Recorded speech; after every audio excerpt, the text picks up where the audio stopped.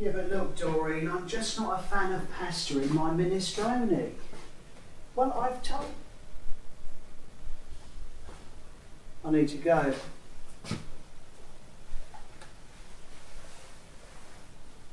Well, this is one case I'm very happy we've put to bed. I'm just sorry we didn't solve it sooner, before anyone else had to die. Two serial killers putting their sick minds together. Carnage. Yeah, that's the word that springs to mind. What was she doing? Dancing with the devil like that?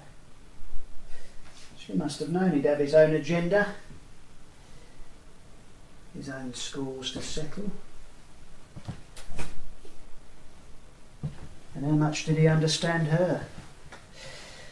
7 murders. He should have known she wouldn't go down without a fight.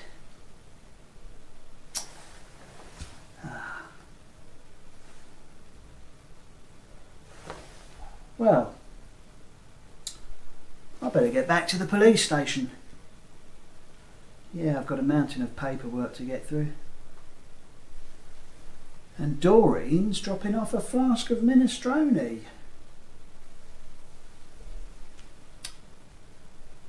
How lovely.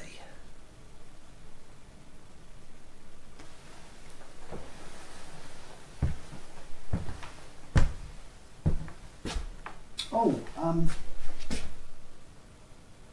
I actually quite like minestrone.